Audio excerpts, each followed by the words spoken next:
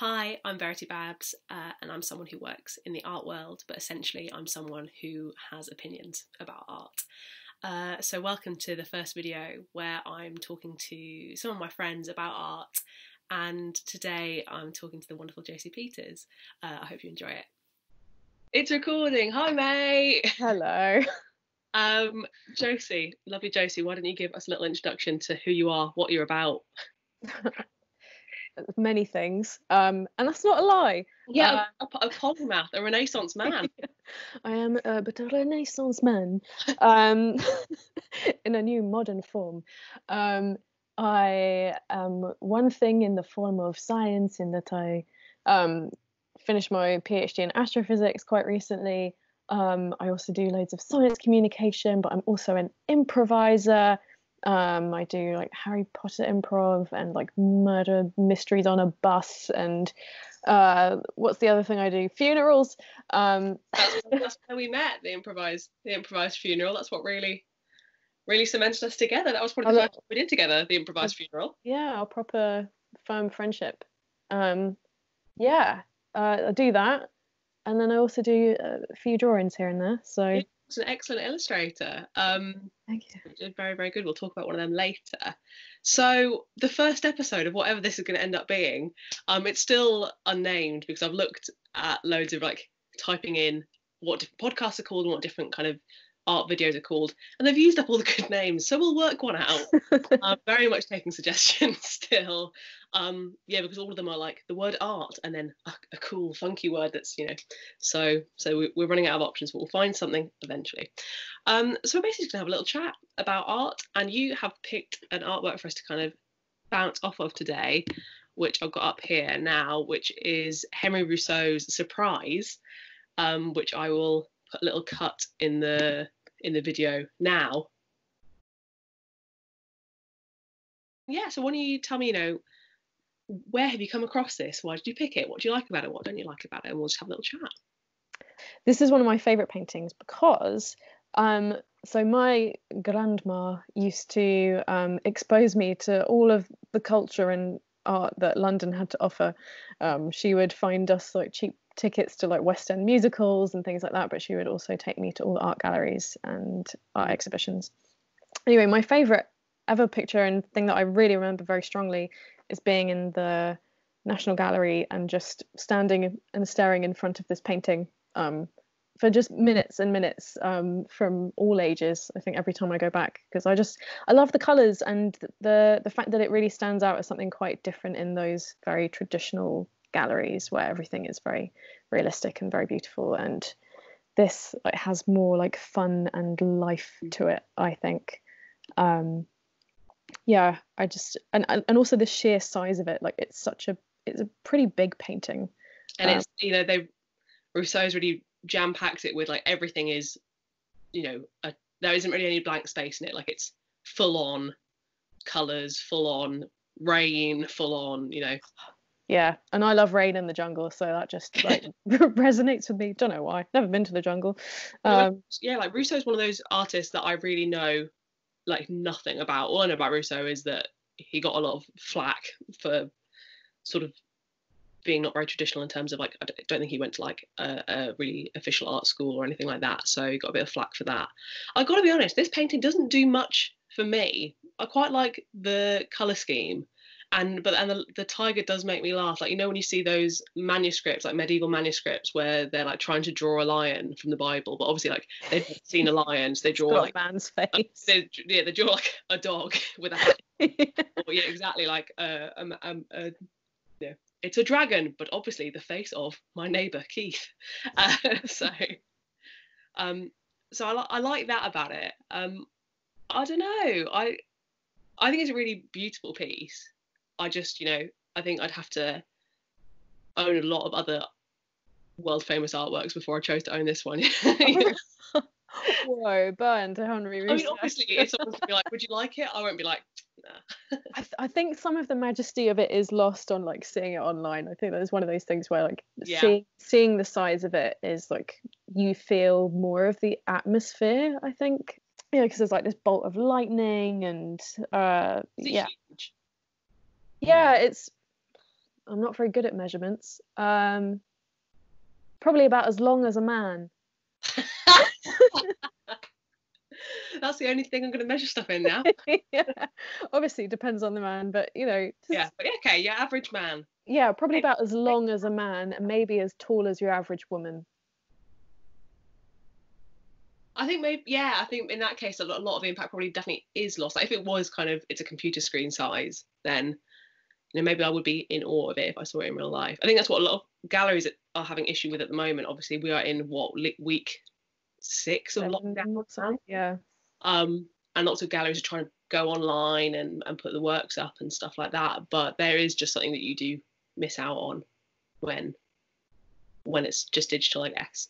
How are you managing to kind of consume artwork at this strange time? So I bought some books a while back after you, Verity Babs, took me around an art gallery in Edinburgh where we were the sole 2 people left in the city after the end of the Edinburgh Fringe. What a nice throwback. So yeah, you got me interested in actually trying to find out a bit more about art, because I found the gallery so much more just interesting and enthralling. And like everything had so much more depth to it, because you were like, oh, did you know that this blue has a symbolic future? And did you know that all the men were painted the same because they all knew who the king was? That's what I remember. Yeah, that's I only finished my degree 6 months ago. That's all gone. That's probably the best I can muster now. Yeah, so one of the ways that I'm consuming art is I don't usually strategically place myself by a bookcase. And also, I've had a delicious can of Coca-Cola. Wow, so fresh. So I bought these 2, not realising they're both by the same author, Susie Hodge. Why Your 5-Year-Old Could Not Have Done That, and The Short Story of Art. I think I own both, but might not have read either. Because I feel like it's almost like you're going through a gallery, because each art, like every double page, is a different artwork. Yeah. And then, so for example, because this one's about modern art and why your 5-year-old could not have done that, there's literally like a little box that like explains why your 5-year-old could not have done this piece of art. I haven't looked at the more classic one yet. But yeah, I found that the other day I was sat with a cup of tea early in the morning and it was raining, and I thought I need to consume some art because that would make me feel nice. And I flicked through a few of these pages and read about it, and it did kind of emulate that experience a little bit, actually, because I didn't know what was coming on the next page, and there was this extra information a bit about it, and I had the time to sort of take it in, and it was nice because it was a physical thing. Like, I have been keeping up to date with some stuff on Instagram, but I do find it tricky to navigate in terms of you follow the people that you enjoy, but then also you do want to be surprised every now and again. So like, how do you get that when you only get the stuff that you follow? Yeah, the echo chamber of like obviously you're following the stuff that you like, and it's hard to branch out at that. Yeah, that's why gallery visits are always really fun. But it's interesting that the your 5-year-old couldn't have done that. I remember being well angsty as like a 17-year-old and doing my art A level, and I had wrote this really big piece about saying your 5-year-old could have done that is you just don't get it. Like, very angsty and feeling like I knew everything. And I do still feel quite passionate about the idea that your 5-year-old couldn't have done that. It's about the ideas and this kind of thing. But then I do still find myself going into galleries, and some stuff I'm like, it is a bit rubbish though, isn't it? Like, I'm struggling at the moment because obviously I want to believe that all art, it's all subjective and this kind of thing. But I do feel quite guilty sometimes looking at stuff and I'm like, it's just not very good, is it? I mean, I think that's fair. Like, you could go to the theatre and be like, no, this is a bad play. Yeah. Like, yeah, just because something is art doesn't mean it's just, oh gosh, there's another side effect of social media art. The amount of pin-up stuff I see is just boring. How do you mean pin-up stuff? So like I will follow things that are about like character design and stuff like that, because sort of part of my art interests are like just very silly and weird and abstract fun things, but also like I want to try and improve some of my technical skills in terms of creating characters and things like that. And you get a lot of naked booby women who, like, you know, they'll be praised for all this high technical skill, but when you look at their page, all they've done is paint the same unrealistic woman over and over again with like slightly different hair. Yeah, And like, it's really interesting posted a couple of weeks ago about this anatomy book you had, and it went through all these poses, and pose after pose, there are really interesting blokes doing figurative poses, and then there are like 3 pages with ladies on, and they're kneeling down and squeezing their boobs together, yeah, literally like or fainting, this. or because those are the only positions women can be in. I'm actually in one now. And that was really eye-opening, and it kind of still goes back to even like teaching people how to draw. Like, it's not just, obviously the gallery space is full of, I'm having a bit of a sort of self debate at the moment about male artists who only seem to draw female nudes. Mm-hmm. And it feels like when we look back in art history and we see female nudes done by men, it's sort of because it's in the past, there's sort of an element of like sort of forgiving it. We're like, well, it's a bit dodgy, but never mind. But then you have these contemporary artists who are doing it in a far more overtly sexual way as well. So I think that some of them are obviously very beautiful, but then as a woman, I sort of feel like, oh, get away from me. I don't know, because what's your experience been like with that? So I think with that, part of it is what bothers me is that it's so like anatomically incorrect. Like all the proportions are so wrong, and like, they've obviously focused on like 2 key areas, and I kind of would almost be more accepting of it if it was more realistic. Like, fine, even if you have a beautiful woman with a beautiful body, but at least if it's a real body and not this like super sexualized and literally imaginary thing that you kind of think like, oh, the artist probably had a wank while he was drawing this, so like, why do I want to see it? Like, I don't know. I can't remember who I was talking to, but they were saying, if you could get off to it, it's not art, it's porn. Like, keep that to yourself. Keep that in the studio for your breaks. Yeah, because you can have like nudity, but it doesn't have to be like this brand of it. That's just. Yeah, I had this odd conversation with an artist at an art fair. Won't name names, but was walking through this gallery and saw his works, and they were female nudes, but they're actually quite, they seemed quite interesting, and the women were naked, but it seemed quite poignant, and they were doing things, and they were actually, very beautifully executed. So I gave him my card, which makes me feel so professional. I gave him my card. Great. And I just talked to him about his work, and said, it's really lovely to see, a male artist painting female nudes in a way that feels, quite friendly almost.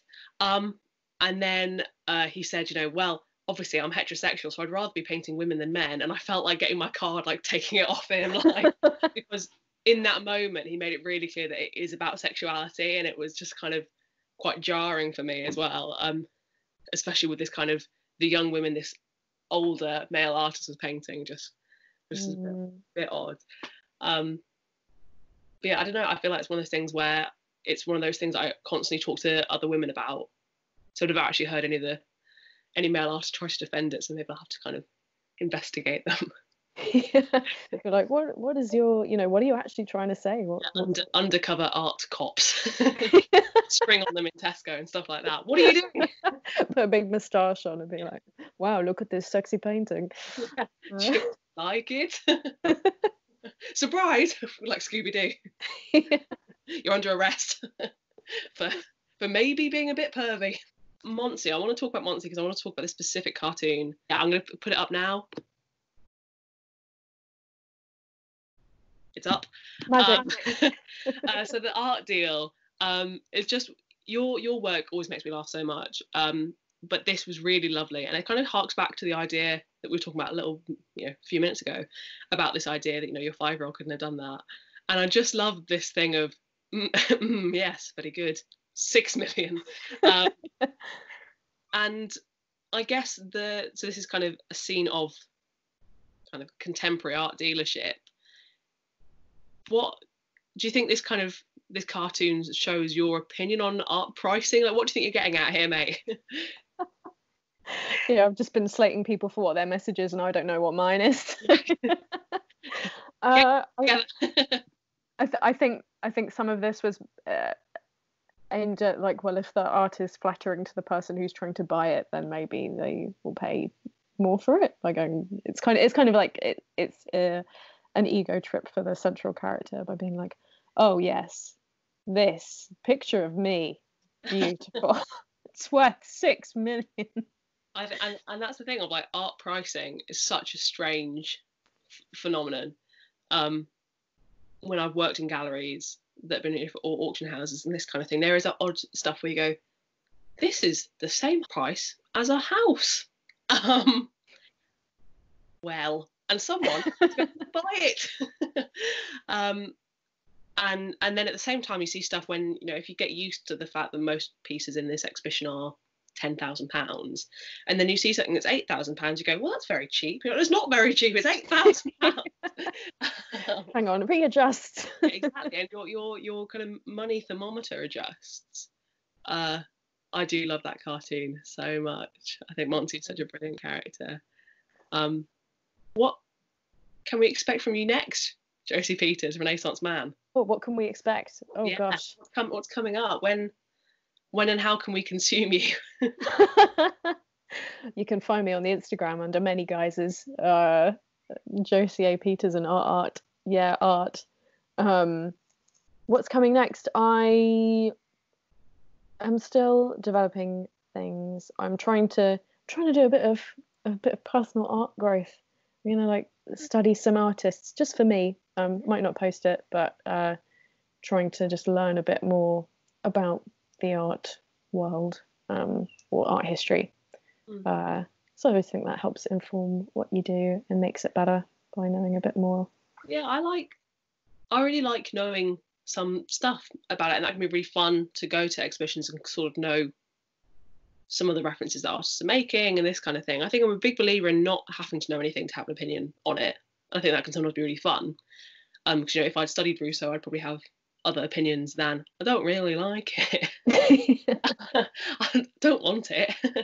And I probably have some better informed opinions on it. But I quite like just letting myself have a go at stuff, and that's what I'm finding, inviting maybe my less arty friends to galleries and stuff like that. They feel quite stressed about the idea of having the right opinion about stuff. And you go, well, honestly, mate, if you like it because it's blue, then yeah, great. That's the right answer. If you like it because it's massive, then that's the right answer. I mean, I get, that must be what a lot of it is about, though, right? Because as an artist, I don't think you would expect everyone to know about you while you're painting something. Like, that's probably not. I don't know. I'm sure some people do want that context, but yeah, I guess that's something that the galleries struggle with, is basically this debate about whether, when you're displaying art, whether you should have labels next to everything, completely explaining what it's about, who the person is, what the references are, why this is about their dad, and why that's important. And then some galleries decide not to do that at all, and some decide to put it in a little booklet, and this idea that potentially writing about art gets in the way of the experience of looking. Whether that's a good thing or a bad thing, and that kind of thing. It might be nicer to have a prompt instead of an explanation. Yeah, that's interesting. Like, what if you had a question beside each painting that just sort of got you to think about it, or 5 questions that you kind of had on a leaflet that you were like, oh yeah, this one is sparks feelings of pure hatred and and also lust. I don't know. All art. That's all art. Yeah. That's certainly how I feel about all art. We're currently in quarantine and things are changing. Can you see, maybe in the arts more general, a change coming in terms of when things kind of go back to normal? What do you think we can kind of expect? Like how the art world's going to change in the next 5 years, 10 years? I mean, maybe people will, because you're being forced to come up with creative ideas of how to get art to people who aren't in galleries and who can't get through the door. Maybe that will open things up to people who are further afield. I wonder if it will change what some artists are doing as well, in terms of, whether the pieces they would create might be different. I feel like that could, maybe that could happen. Because if you design something with more the intention that it will be seen on the screen, will that change the way that you make stuff? Maybe you'll get more like moving pieces or. Yeah, it's interesting as well, this idea of like, since Instagram's got so huge, artists making works that they know will photograph well, because it's based on the photograph that you'll sell it, and artists who make works that maybe have really fine detailing or all about texture, they're a bit scuppered really, because you can't photograph it, and when you do photograph it, it looks a bit something of nothing. So you really have to kind of get people to look at it, and at this time obviously people can't be going and looking at art, so they kind of find themselves a bit stuck. But we'll see. I hope that this kind of makes a move for accessibility, I guess, like you were saying, in terms of, I think some museums have had some time now to think about what else they could be doing. So I think fixing their accessibility was on their list, but probably quite low down on their list. And now that the other to-do points are kind of out the window, I hope that they're sort of being able to have like a longer look at what they could be doing. So I think that could be interesting. I wonder as well if because people are being encouraged to be more creative at home, that some people haven't got as much to do anymore, maybe engaging in art more. So maybe you'll get more people who are interested in finding more about it, or even just taking a class or something like that. Because there have been virtual classes from a few of the big art galleries, haven't there? Yeah, they've been really fun. MoMA actually has done some online sort of art history classes as well that you can sign up to in courses, and releasing stuff for free, which is nice. I think it's going to be odd when things go back to normal and they stop making those things be for free. I think people will be, I'll demand them to be free. Have you been watching Grayson Perry's art club? No, I've occasionally been catching up with Noel Fielding's one. Yeah. I just think it's nice, and it's kind of, these kind of programs are just encouraging people to be like, make stuff, and it doesn't matter if it's perfect. It doesn't matter even if you think it's really terrible. Like, just make the stuff. I've been finding it very soothing for the soul to be making stuff and drawing, and not putting any pressure on myself for it to be any good, which is really good fun actually, because I used to put so much pressure on myself when I was a kind of an angsty teen, and now I'm a slightly more mellow person in their early 20s, so I'm happy for it to be a bit crap. It's very freeing, and I think that's where you get like more ideas, because you've not got this pressure. Like, I wouldn't be drawing like silly little monsters and stuff like that if I hadn't gone, oh, I don't need my mum to like it. Yes. That was a huge realization. I was like, I can draw things that my mum may think is crap, and that's fine. And that's very freeing. Well, mate, it has been an absolute treat. I will try to edit this somehow and get it up on the old interweb. But thanks so much for being part of the first rendition of whatever this is going to end up being. Thank you. It's been fun to chat. I'm going to stop recording and see if we've lost everything. We didn't lose everything. So I hope you enjoyed it. I'm sure that the videos from now on are probably going to be slightly differently structured, and I will try and stop touching my face so often and moving out of the shot. Please do share it about. Thank you.